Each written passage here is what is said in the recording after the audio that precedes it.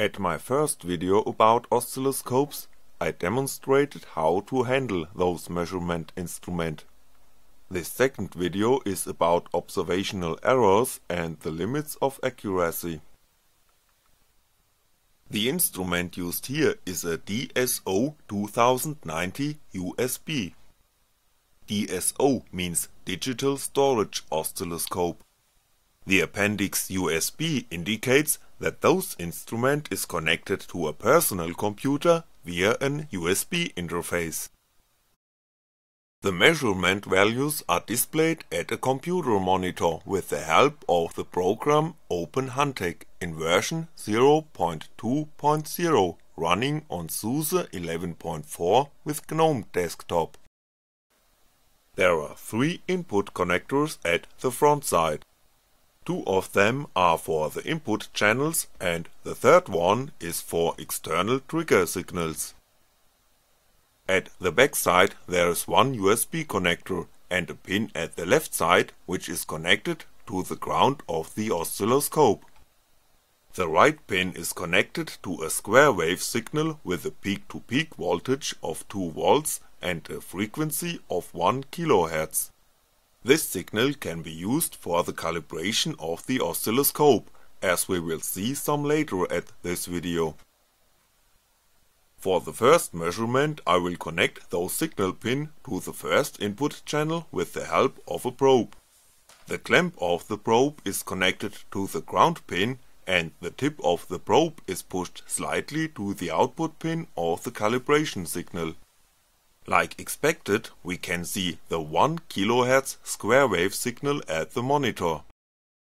How perfectly do the measured values hit the set point? The automatically calculated frequency of the input signal fluctuates slightly around 1 kHz. The accuracy of the DSO 2090 is 3%. So the measured value for the periodic time should be between 1030 and 970 microseconds. The resulting frequency is between 1031 and 971 Hz. The frequency calculated by the software is inside of the expected range.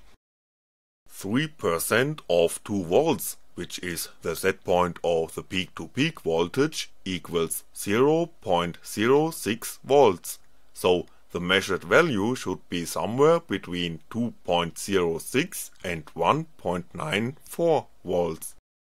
Striking are the rounded corners at the upper end of the ascending slope, respectively at the lower end of the descending slope. Those aberrations from the square shape are affected by a capacitance inside of the circuit. The cables of the probe are forming a stretched capacitor, and according to the datasheet, the capacitance of the whole unit is 47 picofarad. Additionally, the capacitance of the electric circuit of the oscilloscope is 50 picofarad. Let's zoom the area of the ascending slope by reducing the time base.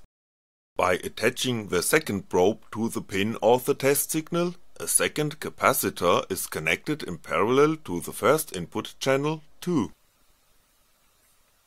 Like expected, the curve becomes more rounded. Those effect increases as soon as I am connecting a 470 nanofarad capacitor between the ground pin and the signal pin. The capacitance of the measurement equipment should be as low as possible. Like explained at the video about digital multimeters, the inner impedance of a measurement instrument has always to be considered.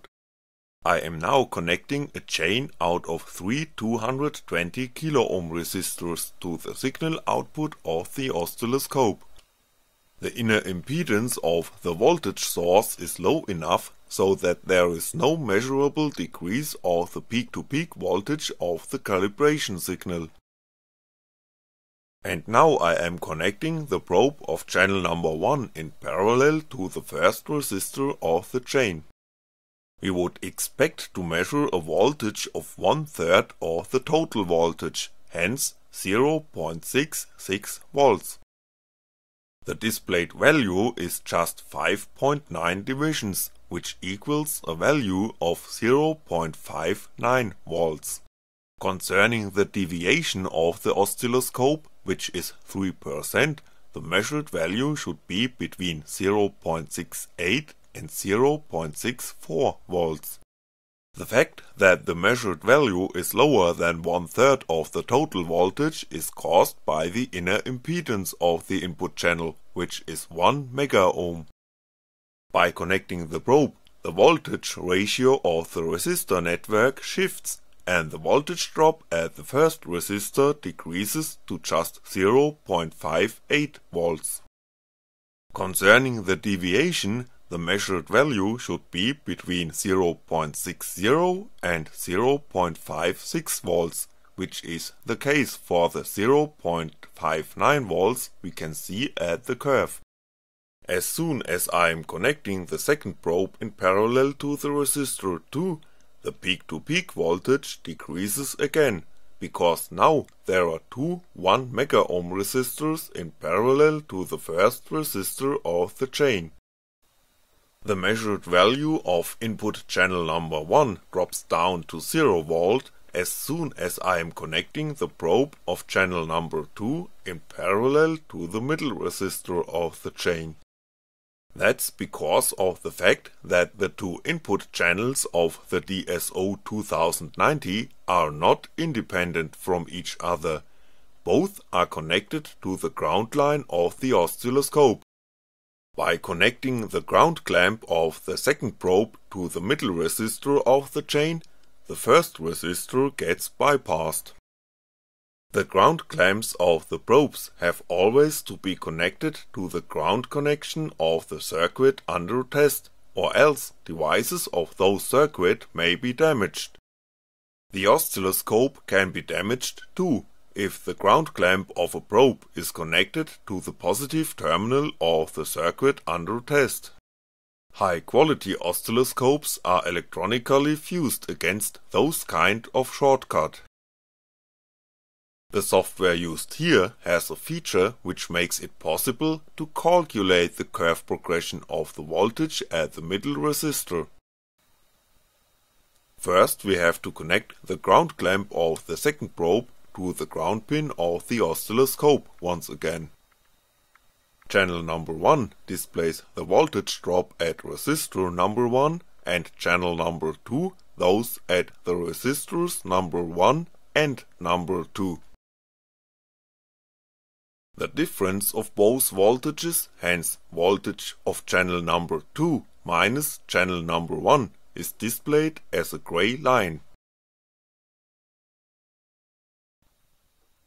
Once again I am connecting the ground clamp of probe number 2 between resistor number 1 and number 2.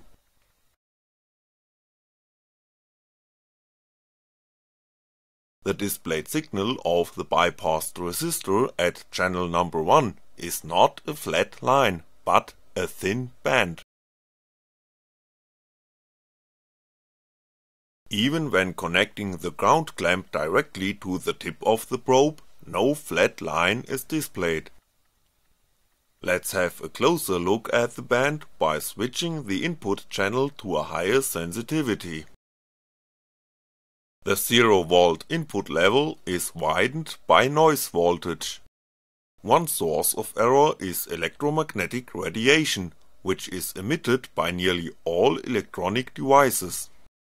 The cabling of the probe is done by a coaxial cable, by what it is shielded against those radiation, but the cabling of the ground clamp forms a non-shielded conductor loop. Voltage is generated as soon as altering magnetic fields are passing those loop. If I am moving the probe closer to the power supply of the computer, the influence of the electromagnetic radiation increases and the band is widened. With the help of a metal case, the electromagnetic radiation acting on the conductor loop can be cancelled out, but there is still no flat line at the computer screen. Another source of error is the power supply of the oscilloscope via the USB interface. The DC voltage provided by the computer is not perfect. I am connecting input channel number 1 to the voltage pin of another USB cable, and the resulting curve indicates the disturbance caused by the input voltage of the oscilloscope. The better the filtering of the input voltage, the smaller the influence of those source of error becomes. There is another reason why a line at the display of a digital oscilloscope is not always a line. It's the resolution of the used analog to digital converter. The DSO 2090 uses an 8-bit converter.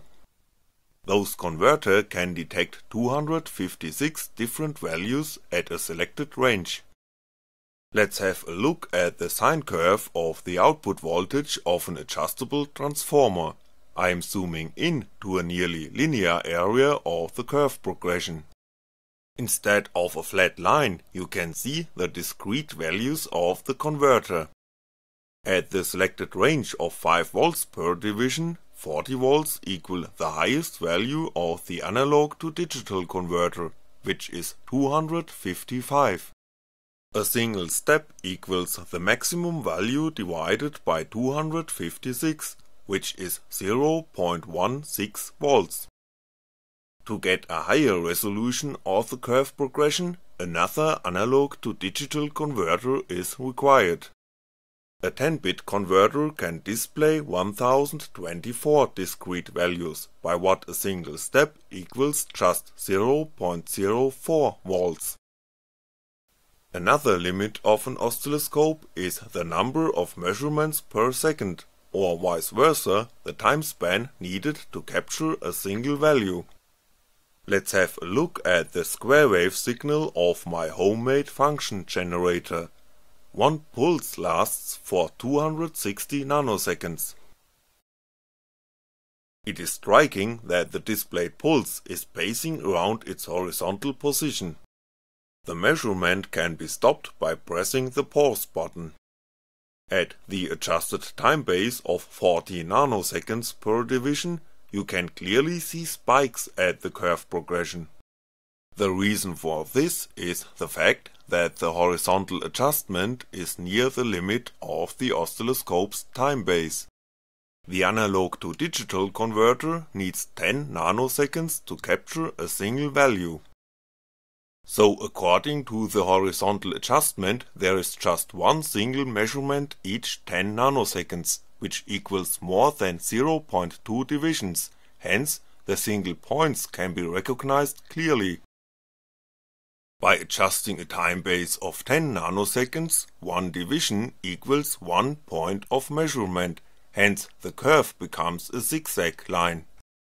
The software adjustment is clearly below the physical limits of the DSO 2090, hence a time base below 100 nanoseconds is not useful for measurements with those oscilloscope. 10 nanoseconds for a single measurement means that 100 million measurements can be done in 1 second. The sampling rate is 100 megasamples per second. The sinusoidal signal with a frequency of 8 MHz caused by an oscillating crystal is captured by just 12 values per oscillation, hence it is clearly disordered. To be able to do meaningful measurements of the curve progression, a higher sampling rate is required. You can barely identify those displayed curve as a sinusoidal oscillation. The higher the sampling rate, the more bytes have to be transferred in 1 second. While using a sampling rate of 100 megasamples per second and a resolution of 8-bit, 1 byte is needed for 1 sample, hence 100 megabytes are accumulated during 1 second. The oscilloscope is connected to the PC via an USB 2.0 interface, which can't transmit more than 24 megabytes per second, hence some data is skipped. The internal memory of the DSO 2090 can store 64,000 samples. If both channels are used, only 32,000 samples per channel can be stored. We can see that some samples are skipped while looking at two oscillations with just a slight difference in frequency. The input signal of channel number 1 triggers the measurement and it has a frequency of 71 Hz, and the signal of channel number 2 has a frequency of 62 Hz. We would expect to see curve number 2 moving slowly in relation to curve number 1. Instead, we can see curve number 2 pacing around its horizontal position. The higher the transfer rate between oscilloscope and PC, the smoother the movement becomes. Let's have a look at the maximal and minimal input voltage. Once again I'm connecting the mask clamp to the tip of the probe. Now I am adjusting the vertical alignment to the lowest value possible, which is 10 mV per division. At the data sheet there is no statement about the minimal difference in potential which can be detected by the DSO 2090, but we can see that there are just 4 different values between 2 points of the scale.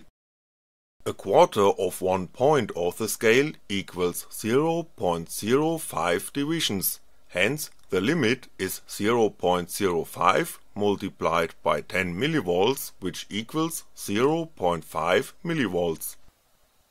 The maximal input voltage is 35 volts.